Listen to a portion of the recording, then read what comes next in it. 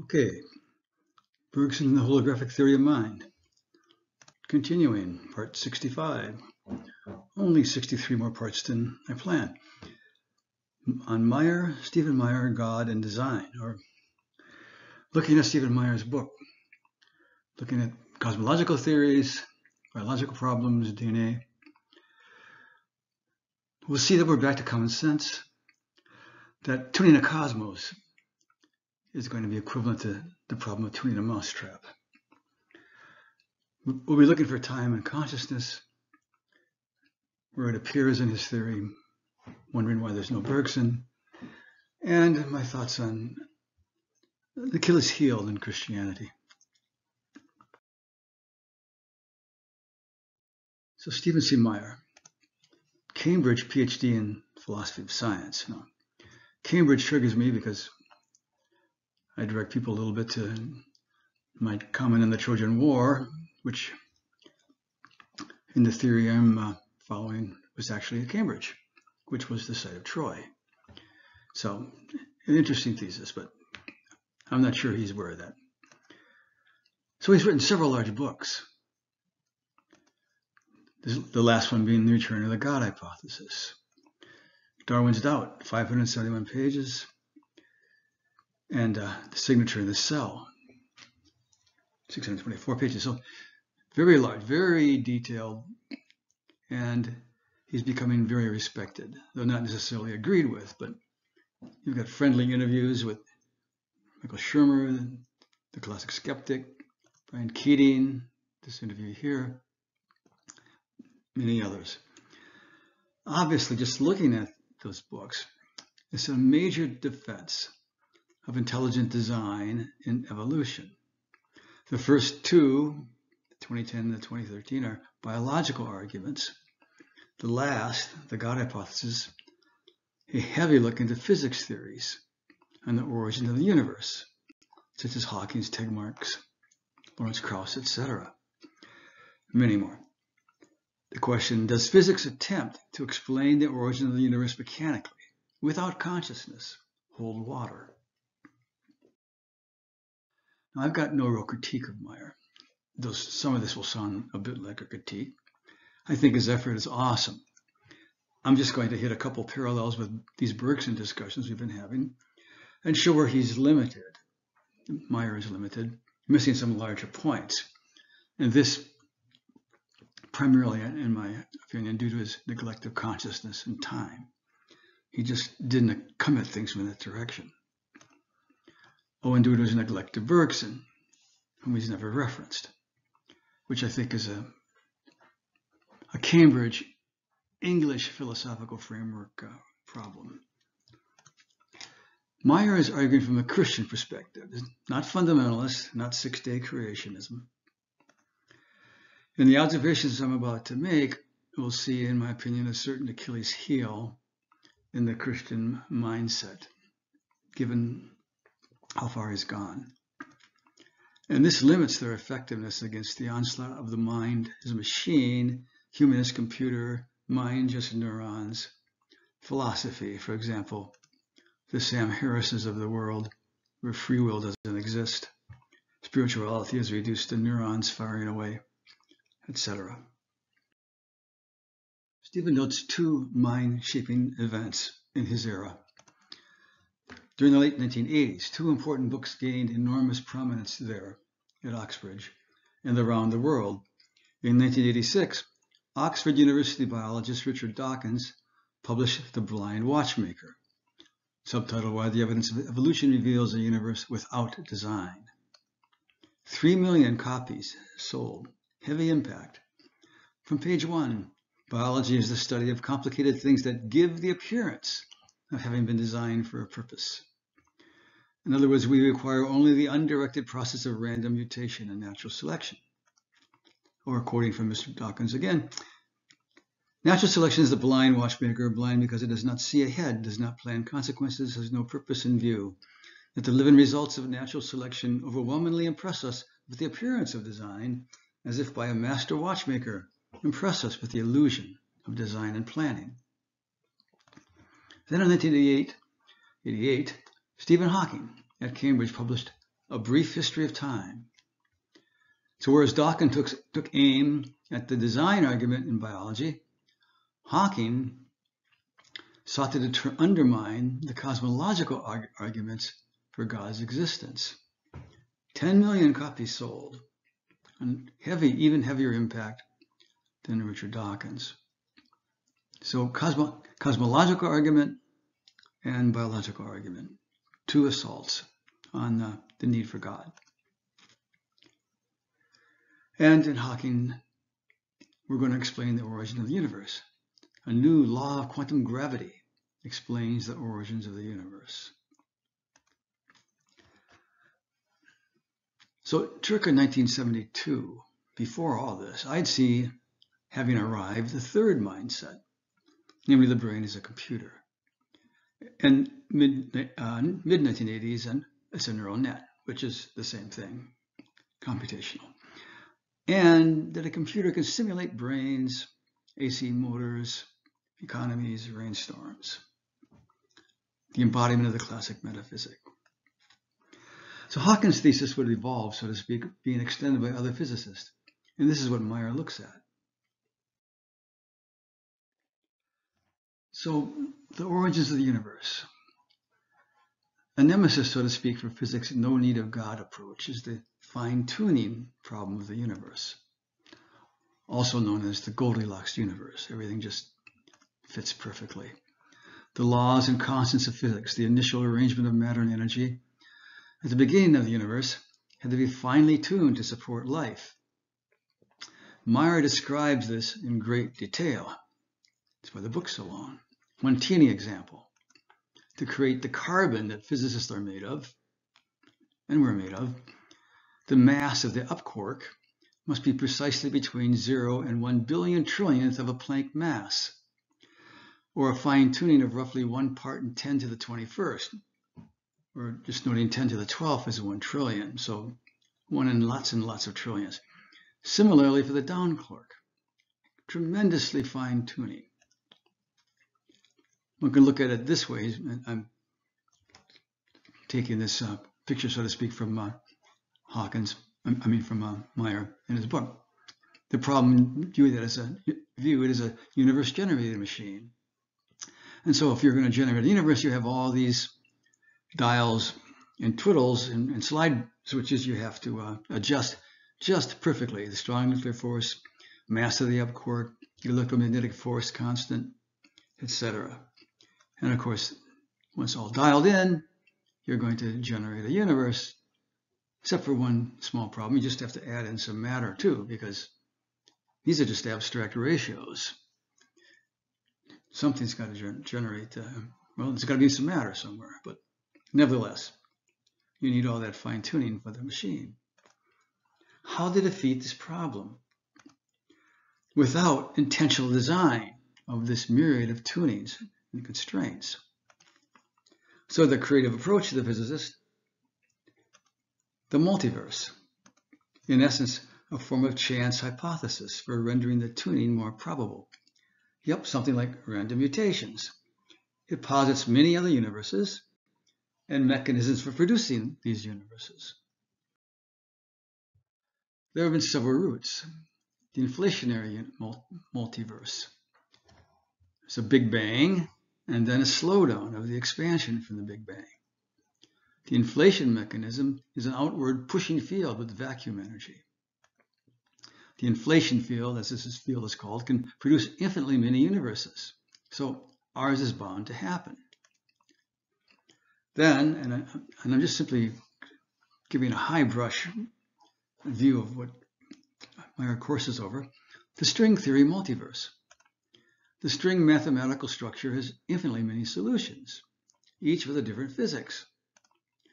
No problem. A mechanism was proposed for generating the 10 to the 500th to 10 to the 1000th possible universes. That's a lot of possible universes. Thus rendering ours a probable occurrence, again, just like random mutations. Now, what we see, though, is that the multiverse requires both these, the string and the inflationary universe generating mechanisms. Inflationary cosmology could maybe explain the fine-tuning of initial conditions, but not the origin of the laws and constants. For new bubble universes that appear there, must operate with the same laws as their parent. They can't just arbitrarily change laws. String cosmology, well, maybe it could explain the laws, but it does not generate the initial conditions.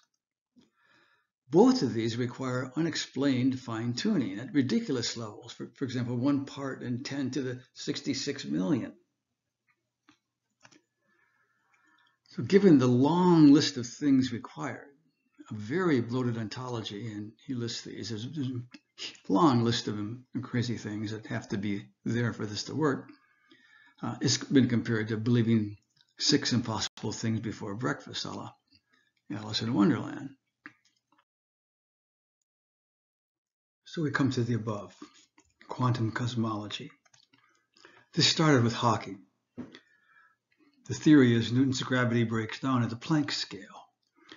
Now, Hawking used an imaginary time, t equals it, where I is the imaginary plane, and he came up with a model where there was no singularity, just a giant temporal block, the block time of special relativity. So an infinite block, therefore no beginning, so no God needed to start the beginning. But the difficulty is all this is just math with no physical correspondence to reality. And even worse, remove the t equal it and darn, the singularity returns. There was another aspect involved with this, the Wheeler-DeWitt equation. The focus here was the very small interval at the beginnings, 10 to the minus 43rd of a second, where quantum mechanics would be relevant to gravity. The first step in quantum gravity is Wheeler-DeWitt. So a solution for the wave function psi, you have a wave function for a particle or a set of particles. And a solution for a Wheeler-DeWitt, you've got a wave function psi for the universe, describing different possible universes described by psi, but adding the ingredient of different gravitational fields. So universes with differing gravitational fields. So this starts with Schrödinger's wave equation. This is the equation Sean Carroll holds can perfectly, without missing anything, sufficiently and completely sufficiently describe the entire universe. That is, a entire universe. Notice he likes the many worlds interpretation, and he likes that because he thinks Schrödinger perfectly describes a universe, which we saw in number 60, Schrödinger in 1952, as he would have noted, would have been very surprised that Carroll believed this. In fact, maybe Sean should have talked to Schrödinger. Because this is already a problem at the base of things, at psi itself, Schrödinger's equation that Meyer is apparently unaware of, or at least never talks about. But ignoring this, the wave equation needs to get started. It needs boundary conditions set, else its universe doesn't work. It falls apart, it melts or something. Remember in our little pictures of this equation, number 63, it's basically a phase space, a complex high-dimensional phase space. Somewhat analogous to the changing love of Romeo and Juliet there, where we could set a bound for the growth of Romeo's love, say plus or minus 5. But you need to set some sort of bound. And we saw Schrödinger unsuccessfully struggled with the physical meaning of psi's high dimensionality. Remember, each particle requires 3 dimensions, so 4 particles and you're up to 12 dimensions. He disparaged, also we saw, the adequacy of psi, particularly in complex interactions in 1952, to include its probability interpretation. So, point being, there's some real problems at the very core of all this that Stephen never really looks at. So where, at the beginning of things, would these nice fine-tuning parameters come from? Well, this is via Wheeler-DeWitt. A solution to Wheeler-DeWitt for psi allows calculated probability that a given universe with specific gravitational field and curvature will emerge. The analogy here, Schrödinger's psi, the paths of a pile of particles, their mental position, all in superposition. Wheeler-DeWitt psi, the paths of a pile of universes described by Schrödinger's psi, each described by Schrödinger's psi, each with a specific gravitational curvature and mass energy, all in superposition. So quantum cosmologists think that getting a specific psi as a solution that works, that is reasonable, that makes a universe that you can walk on land with, out of a Wheeler-DeWitt superposition, justifies treating this as the origin of the universe. But in brief, Hawking and his partner Hartle were forced to apply a set of mathematical constraints to the Wheeler-DeWitt. Else there's no way to get a reasonable universe. In other words, you have to constrain the number of possible solutions. The constraints cannot be chosen arbitrarily. They have to be motivated, not question-begging, not just to get your equation going. And this has proven so hard, it seems to have forced out another rather egregious error. One sees this already in Hawking. To quote, "Because there is such a law as gravity, the universe can and will create itself from nothing." So interesting. From an abstract mathematical law, concrete stuff emerges. Interesting. Another quote from Hawking. "What is it that breathes fire into the equations in the universe for them to describe?" So he's wondering how actually this equation set creates anything, but the first quote appears to have been his answer. Apparently we don't need the fire. This move is echoed in Krauss, who follows Vilenkin's Wheeler-DeWitt based model from his book Many Worlds in One. To quote Krauss, "The laws themselves require our universe to come into existence, to develop and evolve." Meyer calls this a category error. To quote him, "The laws of physics represent only our descriptions of nature. Descriptions in themselves do not cause things to happen." And who was insisting on this in 1907? We've seen this category error many times. The idea that computers can simulate anything. Take Max Tegmark, for example. Tegmark, the tree is just numbers.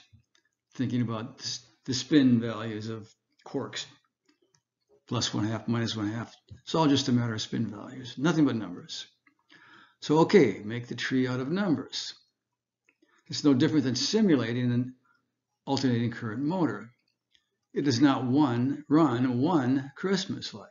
That is, here you've got the motor, real concrete forces and dynamics. The Turing machine, let's make it really concrete, it's doing the same symbol manipulations as your computer. How are you getting the forces necessary to run a Christmas light?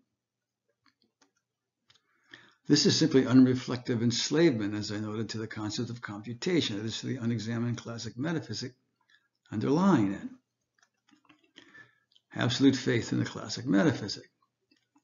But let's take another oldie but goodie when we looked at the holographic principle, where the universe is simply a holographic projection, so to speak, from a 2D field, where the 2D field is littered with bits. It's comprised of bits. And so you're kind of asking, well, what's the laser? Well, that's our flashlight there. What's the reconstructive wave, the reconstructive light source? And Susskind admitted he had no idea, but to him he said, there's no magic flashlight. It's a mathematical process. So you'll have to let that register for a second. Again, out of pure mathematics, with the ones and zeros and all, we were somehow going to get a concrete physical world. This is the category error. So, but with respect to the ontological status of mathematical or physics and / mathematical law, Meyer notes that this is essentially Platonism. But Platonic ideas roving around in some Platonic space have no causal powers to create. Again, same problem as the bits in Susskind's 2D plane. He notes that it's reasonable to extrapolate from human minds and their causal powers to think, quote, if a realm of mathematical ideas and objects must pre-exist the universe, as quantum cosmology implies, then those ideas must have a transcendent mental source. They must reflect the contents of a pre-existing mind. This, says Myers, opens the door to a decidedly theistic interpretation, that is, to God. So Meyer is quite happy to have these laws in the mind of God, and it's God that breathes fire into the equations. But Bergson, we saw, the law, the mathematical order, has no positive reality. It is the form to which an interruption proceeds. And we discussed this in 49 and in number 63 from a different angle. That is, mathematically treatable, extended reality is an ideal limit toward which the intensive thrust of creation proceeds, never reached. And that extended matter is ultimately described by the abstract space, the 4D continuum of points instants, underlying the classic metaphysic and its mathematical laws. Remember, again, as we walk, as we move an object across or through that continuum of points positions, it's described as a series of points. But the points are simply instants then, and become in a series of such 4D or 3D spaces. And what Bergson calls extensity, that is, the concretely extended world, is not the same as this abstract 4D continuum of points positions. It's way beyond that. The 4D continuum of points positions is simply, again, an ideal limit that is never concretely reached. And we noted there's two orders, the intensive, the inextended, and the extended. Where the intensive or inextended would be an example of the order existent in Ode to Joy in Beethoven's mind. The intensive existence of an order within consciousness. And the seeming lack of order, requiring in physicists' minds mathematical law to coerce into order, in reality is the intensive order. To look at it from another way, Bergson argued, nature has no more trouble in making an eye, and we might as well say making a cosmos, than I have lifting my hand.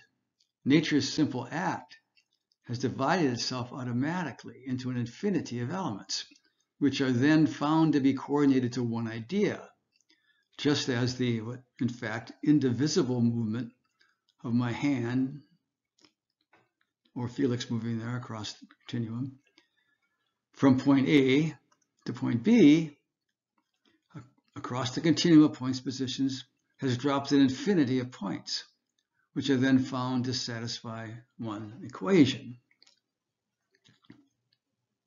So you have to let that register for a second. Needless to say, this is a conception of God, consciousness, and universal becoming which is unfamiliar to Meyer. And it starts with the nature of time, a subject which is AWOL in Stephen's framework. Time is indivisible flow, an organic continuity where each state or instant permeates the next, that builds. In other words, the model is a melody where each instant is a note, where each note melds into the next, building a quality as the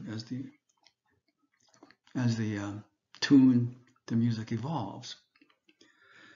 When we've looked at the wave equation, we saw an artificial time at its core, a zero time, always returning to zero, never building at its base, is Euler's identity, which always supposedly comes back to zero, but in fact is nothing but an approximation.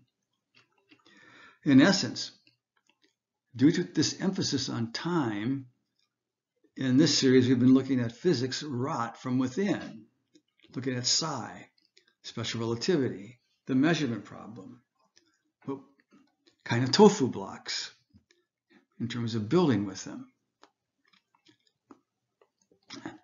And Stephen, more from without, looking at physicists' use of their tofu blocks as a base and happily building cosmologies.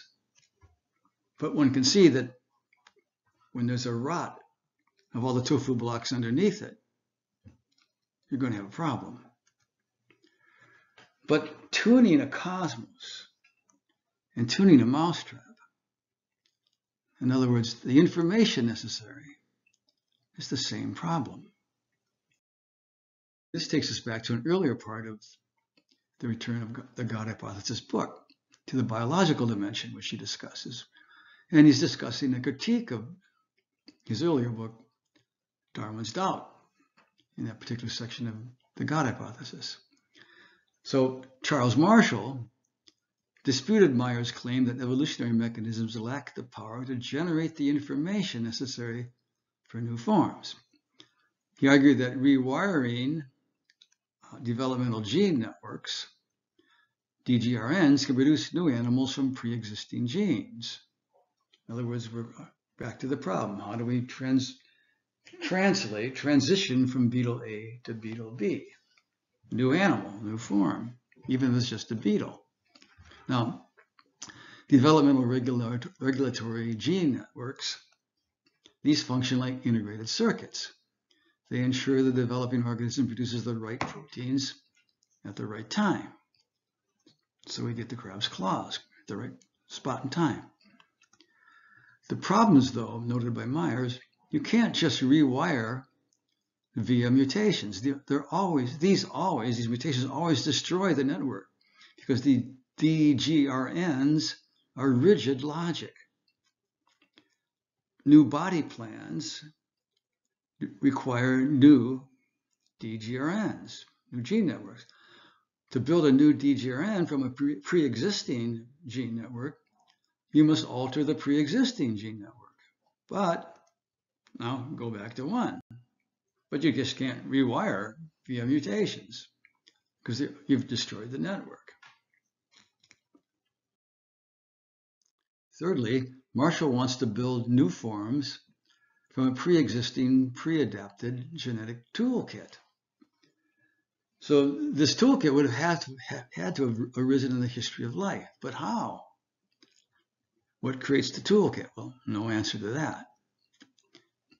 And the information problem for Meyer, rewiring requires deliberate selection of parts. And he uses the rewiring of a guitar for creating different sounds. And you need a deliberate section of parts, a configuration thereof from a range of options. Now, he notes that even just using the same parts as in this diagram here, nevertheless, if you rewire from 1950s, 1960s to the current wiring down there, each is a different configuration of wiring, and each will produce quite different sounds.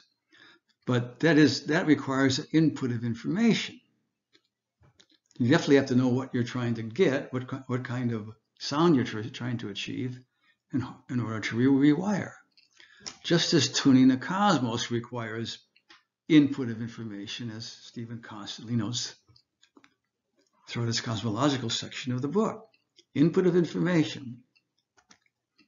So similarly, rewiring DGRNs would require infusion of new functional information. Infusion of new functional information, as he puts it.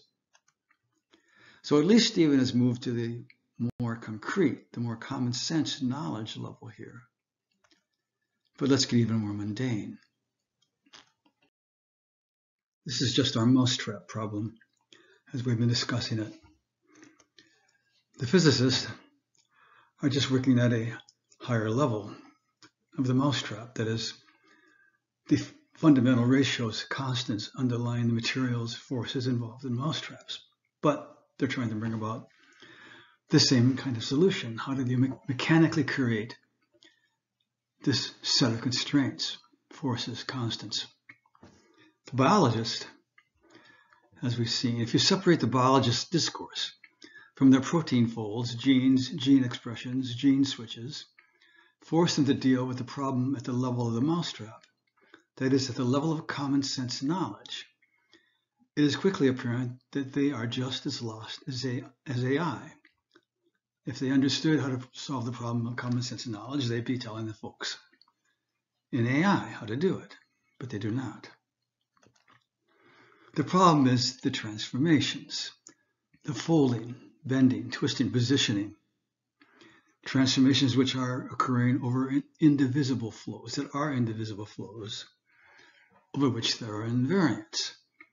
And we discussed how simply to move from trap 1 to trap 2, which the biologists thought were so easy, involves an irreducibly complex, as Behe would have put it, set of transformations. You need all those transformations, and they're over time, over a flow of time.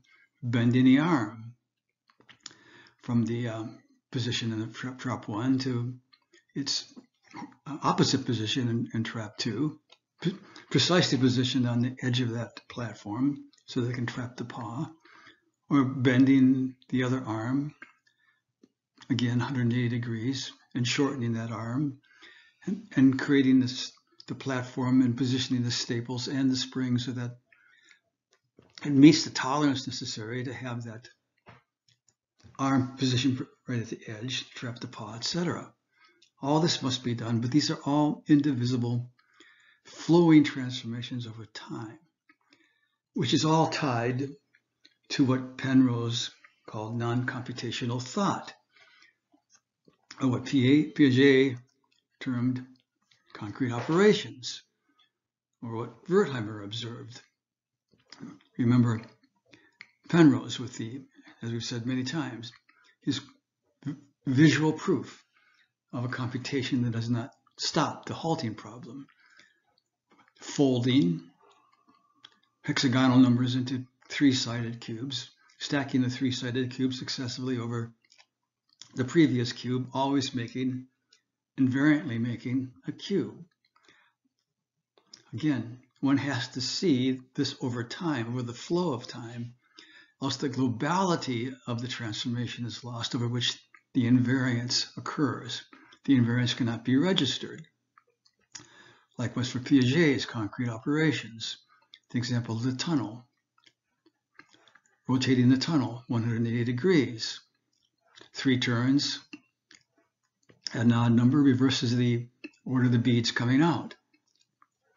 An even number, 4 turns, 2 turns, keeps the order the same. They come out the same order in which they went in, but it takes the child from age 3 to age 7 roughly to discern this invariance law and achieve concrete operations, or folding the parallelogram into a cylinder, asking for a scissors to cut it to make it a rectangle to reduce an area, as Wertheimer observed of a 5-year-old girl. A transformation over time involving invariance. And this all relates then to the cognitive fundamental operation of analogy, this basic operation of analogy, the creating of mousetraps, shall we say, from the old pre-existing components, just like the pre-existing genes. Pre-existing components, same argument, same problem. Where we're creating a beheading type trap for a mousetrap, or a crossbow-like trap for a mousetrap from these pre-existing components. But this all involves ultimately then dynamic and event invariant structures. The invariant structure of coffee stirring, for example, radial velocity flow fields, adiabatic ratios, inertial tensors, acoustical invariance, texture gradients, and flows. And we're seeing if a component, for example, a pencil, can fit within and support that invariant structure. Or same thing, projecting the invariant structure upon a component to see if it fits within that structure. Likewise, we're projecting the pencil within the crossbow trap, or as a holder for an axe blade, or a razor blade axe blade, etc. All of this is AI's problem of common sense knowledge, which they cannot achieve. And why the problem? Because it's all indivisible flow, which requires memory, which equals consciousness. Because for consciousness, you must be able to bind or glue at least two of these instants or states of a computer together to form a whole, to form a flow. And thus, we're taken to the hard problem, the very basis of the hard problem. So all of this is the infusion of new functional information, as Meyer termed it. But you see what's hiding in that term, new functional information. This entire complex of concepts I've just set on the screen here. And underlying this, these invariance laws, which are defined over the flow and transformation of the universal field, this is information for organisms, not ones and zeros. That is the Shannon definition of information from which Meyer never breaks. So time is at the core of the problem. Time is indivisible flow, not an infinitely divisible space treated as discrete instants. This is an in-principle argument, and why AI will never achieve common sense, why random mutations or selection or self-organizing cannot create beings or forms mechanically, why the cosmos cannot be mechanically tuned. Meyer defends his arguments against the God of the gaps critique. That is, just because we haven't figured out things yet, we haven't had time to do it, you just can't bring in God as the explanation. Got to give us more time. Meyer at this point is arguing, well, God is now at this point more parsimonious than all of the stuff you have to bring in to tune your cosmos. The inflationary stuff, the string theory stuff, on and on and on. Perhaps, but the in-principle core of the problem is the nature of time, which Meyer never looks at.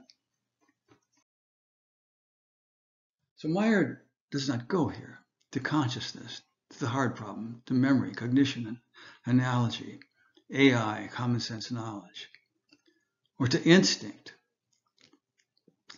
For nothing in the foregoing hits this problem either. Well, it's all part of the same problem. Or to time. I do not think he can successfully. Because, put simply, to solve this complex of problems, to provide a true alternative model of the brain/mind at the scientific level, and that's where the battle is being waged at the scientific level, maybe the philosophical level, but ultimately the scientific level, you are led to Bergson. And Bergson's framework is panpsychic, Zen, mystical. Notice the relation of subject and object. It must be put in terms of time, not space. And perception, it's not explaining how perception arises, but how it's limited. And this is a direction in which Christians, such as Meyer, whether Catholic or Protestant, do not travel with any ease. The Catholic Church put Bergson on the index of forbidden text. Why? For his pantheism. Here's a section of the index.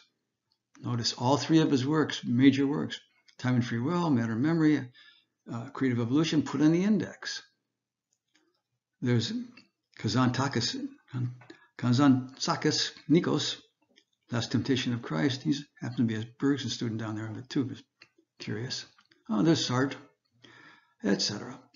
But for his pantheism. Pantheism, definition from Wiki, is the belief that reality is identical with divinity, or that all things compose an all-encompassing immanent God. Pantheist belief does not recognize a distinct personal God. And that's where I think the real rub for the Catholic Church came in. Anthropomorphic or otherwise, but instead characterizes a broad range of doctrines differing in forms of relationships between reality and divinity. But reducing Bergson to pantheism, not even close, but not to be examined here. Just note, yes, he does not discuss a personal God. This does not mean his philosophy is incompatible or ultimately implies such. He was carrying the argument on a scientific and metaphysical space and time level, where it has to be one, and where Meyer is actually trying to win. His implied theology, that's another and very big subject. The point here, neither Catholicism or Protestantism is comfortable with the mystical. This has been a long history of persecution of the mystics on both sides. This means, unfortunately, that both groups must reflexively and incomprehensibly reject beings like Yogananda, Ananda Mahima, Baba Lokanath, etc., and say via pure ignorance of these lives, this is not actually possible, to reject the spiritual nature of these beings. So this leaves Christianity totally vulnerable to the march of AI, in my opinion, that is to the machine conception of man, to the Sam Harris's, everything's just neurons, transhumanism, a brain loaded with Neuralink chips, and cut off from attunement to the spiritual. And this despite Meyer's prodigious efforts. For in my opinion, it's only Bergson's framework that provides an alternative framework, concrete alternative framework to the brain, mind, and man. Couldn't resist a postscript. I was surprised recently. I ran across a number of channels trashing theism and defending atheism, each with hundreds of thousands of followers, 300, 400, 500,000 followers, all pretty dedicated apparently. But most surprising, they're clinging to these concepts still. The problem of consciousness is solved by, to quote one, biological and psychological evolution. Simple as that. Yes, it's solved to an extent if you understand Bergson. Else there is no theory, there is no solution. But Bergson undermines then any simple atheistic position. And this is reflective of total ignorance of the set of problems involved: perception, cognition, memory, action, instinct, the hard problem, of course, all involved. Evolution, perfectly explained by mutations and natural selection, that is, by good old straightforward neo-Darwinism. But the biologists themselves have moved on to self-organization, which has also failed, as we've seen with Kaufman, number 64. Then, as far as the origin of the universe, no problem. The fine-tuning problem itself is not real. We can dismiss it. The Big Bang perfectly explains the origin. So a complete failure to understand the nature of the fine-tuning problem and the status of physics attempts to explain how things get going. Now, I've seen, along with some rather silly dismissals of the significance of the fine-tuning issue, I've seen some surrender to it, like one channel falls now back to Russell, under the guise or the topic of why something other than nothing. He says, because I see no reason to think there is any. The whole concept of cause is one we derive from our observation of particular things. I see no reason whatsoever to suppose that the total, that is the universe, has any cause whatsoever. So, to quote a South Park video, it's gone. All origin problems, the fine-tuning problem, gone, swept under the rug. Even if so, at minimum, this position would be useless for consciousness, the hard problem, or the evolution of forms. All things simply go away. It just is. It's ridiculous. More disconcerting, and nowhere in these channels, at least as I've scanned the video topics, have I ever seen Meyer addressed, which I think is rather inexplicable. So how this mindset is yet possible? A curious phenomenon, if you ask me. So next time we'll see. Till then, signing off.